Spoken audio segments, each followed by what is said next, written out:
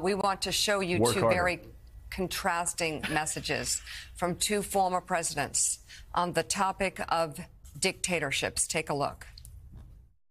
We will not be intimidated by the threats of dictators that they will regard as a breach of international law or as an act of war, our aid to the democracies which dare to resist their aggression. They will not wait for an act of war on our part. They did not wait for Norway or Belgium or the Netherlands to commit an act of war. You are promising America tonight you would never abuse power as retribution against anybody. Except for day one. Except Look, what? He's going crazy. Except for day one. Meaning? I want to close the border, and I want to drill. That's not retribution. I'm gonna be. You know, he keeps. We love this guy. He says, "You're not going to be a dictator, are you?" I said, "No. Other than day one." Okay, so what you saw first was 1941, former President Franklin Delano Roosevelt standing up to dictators during World War II, and then Donald Trump just last year vowing to be a dictator himself for a day if he returns to It's a long day. It's a long day. It has been a long day to the White House next year. Joining us now, U.S. editor for The Economist, John Prideaux. The magazine's latest issue takes a look at the strength of democracy here at home with a cover story entitled, and it will be my first question, is America dictator-proof? John, what's the answer? Hi, Mika. I'm sorry. I feel like I'm not going to cheer you up after those rather gloomy poll numbers that were getting you down earlier. I mean, there are a couple of ways to look at this. There's one way, which is to look at Donald Trump and this whole debate, which frankly he started when he made those remarks, I think it was last year, about being a dictator on day one. And we all go around in circles trying to figure out, look at what he actually did when he was in office last time around, look at some of the things he said. There are debates, good debates about what he'd really do. But there's another way to look at that question, which is to depersonalize it and to take Trump out of the picture and say, OK, if America were to elect somebody who were both malign and competent, and I have real questions over whether Donald Trump is competent enough to pull this off, but were that to happen, how strong are the checks and balances? And there's mixed news, I've got to say. I mean, there are some really substantial checks on presidential authority. If you look at how dictatorships have functioned elsewhere, often a military coup's involved. That's impossible in America, I think. America's military is one of the strongest institutions in a country with deeply embedded democratic norms.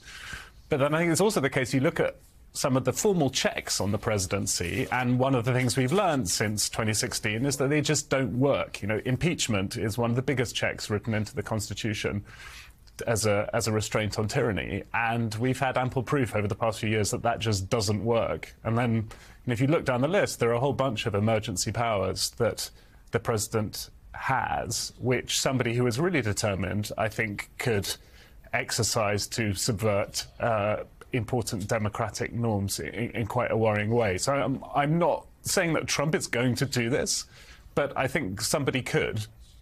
But John, in terms of restraints upon the presidency or restraints upon a candidate running for president who happened to have sat in the Oval Office for 4 years, what would restraints or what would the restraints do to someone who, for instance, just yesterday, Donald Trump just yesterday more than suggested that the Department of Justice under President Biden had authorized use of lethal force to maybe take a shot at Donald Trump, maybe try an assassination attempt on Donald Trump. What do we do about a candidate like that? What kind of restraints would work against someone clearly not within the bounds of any restraint? Well, so then I think you have to look back at what he did when he was in office. And again, this is the question that journalists like me tied ourselves up in knots trying to figure out. I mean, look back at some of the memoirs that people who served in his cabinet, Mark Esper writes in his memoir about Donald Trump asking if it was possible for him to give an order to shoot people in the leg, shoot protesters in the leg in 2020.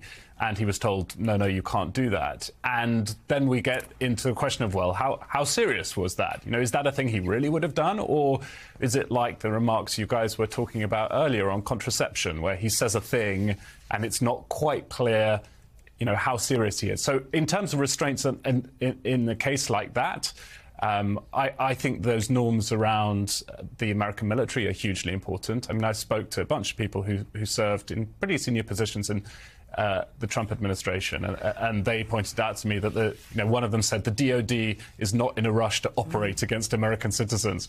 So those kind of checks are really important. But I think the striking thing is if you look through the Constitution, look through the law, it's a lot of those things that aren't written down. Norms around DOJ independence, norms around how the military would behave in time of crisis. Those are the things that are the real guarantees rather than the stuff that's written down. And I think if you ask most Americans what they're taught in the civics class, it would be, well, the Constitution is the guarantee. And I'm not sure that I think that might be a bit too comforting. Yeah, John, I think one of the things that Trump taught all of us is that democracy is partly laws and it's partly norms and traditions. And if you have a candidate who's willing to ignore those norms and traditions, then the democracy gets put under threat. One of the things that people talk about and the Trump campaign talks about openly wanting to do is under this provision of Schedule F, it's called, taking a whole group of civil servants who are non-political and making them effectively political appointees, which could change America's democracy, not just for this presidency, the next presidency, but presumably for years and years and years to come. Do you think we hear that the Trump campaign is sort of more organized and more efficient and has more of a plan?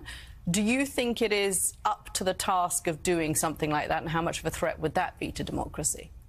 It's definitely more organised than was the case prior to 2016. I mean, I'm sure you've spoken to lots of the people I've spoken to, Cathy, in MAGA-aligned think tanks, and the plans there are quite well developed. But that said, the federal bureaucracy is a huge beast, and you talk to people who've served in the White House, served in the administration. Getting it to do anything is quite tough. There are 25,000 odd lawyers in the federal government, and so a Trump administration could come in really well organised with a really good, well, not good, but a determined, thorough plan. And I think it would struggle to get all of these things done. I don't think the federal bureaucracy, I don't think you can kind of wave a wand and make this stuff happen. That said, you can undermine some really important norms, and you can do a lot of stuff, right? So I guess it depends. You need to sort of calibrate your degree of alarmism. I think if you look way back, I think George Washington had a staff of 4 when he was president. The federal bureaucracy has obviously grown a huge amount over the course of the 20th century. It was interesting, the clips of FDR that we were watching a little earlier, Mika. I mean, FDR did serve 3 terms, right? Which is something that Donald Trump was sort of teasing us about the other day. But the existence of that federal bureaucracy now, which isn't written into the Constitution, is a pretty important check, I think. And I don't think you can sweep it away on day one. No, not day one. And it is fascinating. George Washington only had 4 people working for him. And, of course, 2 of those were employed just to separate Jefferson and Hamilton. So he really was working effectively with 2 people. U.S. editor for The Economist, John Prideaux, thank you so much. Claire, I'm so glad John brought up George Washington, because I was going to come to you and just say that since 1789, the United States has depended on the goodwill of the sitting president of the United States to make the Constitution work. And we learned in the negative with Donald Trump, if you don't have that, you don't have a Constitution. I mean, Richard Nixon. People talk about Richard Nixon. There is no comparison on Nixon and Trump. Nixon lost in 1960. He may have complained about it. His people may have thought, for good reason, that Illinois wasn't counted the way that it should have been counted. But he said, I'm not going to put the country through that. He conceded. When the Supreme Court came back unanimously and said you have to turn over the tapes, Nixon knew his presidency was over. Why? Because he played within the constitutional guardrails and the goodwill that we expected of presidents. Not so with Donald Trump. So what do we do moving forward? Yeah, and let's not forget Bush Gore. Our country was my gosh, on a knife's edge, and the Supreme Court spoke, and there were a whole lot of people, especially people that were really familiar with the law, that were very unhappy with the Supreme Court decision. And what did Al Gore do? He did what was best for the country. We do not have that guy in Donald Trump. He is not going to do what's best for the country. And I'll tell you what worries me the most about this. What worries me the most is that bright line dividing our military from our politics. And if you all remember, Donald Trump sent over some of his idiot minions to the Department of Defense at the very end of his administration. And frankly, that was part of the reason that we had the big mess up where the National Guard was not called out quickly enough when we had his rioters trying to stab out the eyes of police officers with flagpoles. And I worry that our military is going to be weaponized in a way that would be so damaging to our country. He's talking about using the military in a domestic way.